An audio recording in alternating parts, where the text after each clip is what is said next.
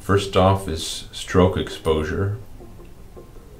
So you can use a bone to control stroke exposure. If you have a vector layer that you've converted to 3D through extrude or inflate, you can control the thickness of those vector shapes using a smart bone. Also, if you have, let's look at this fill effect. If you have the position of a fill effect can be controlled through smart bones. So you see brown on this end and green up here.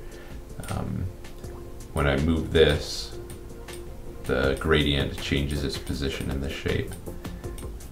I can also change animated or animatable fill effect settings, so like the gradient colors can be changed with a smart bone.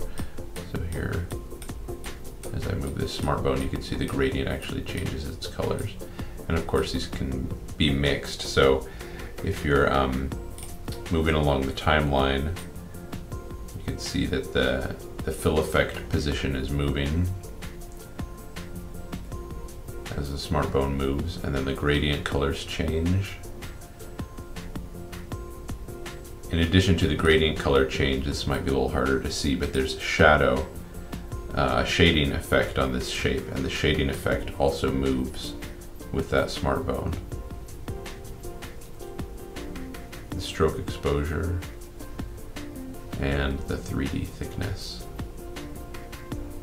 So I think at this point, smart bones can control every animatable property of vector layers.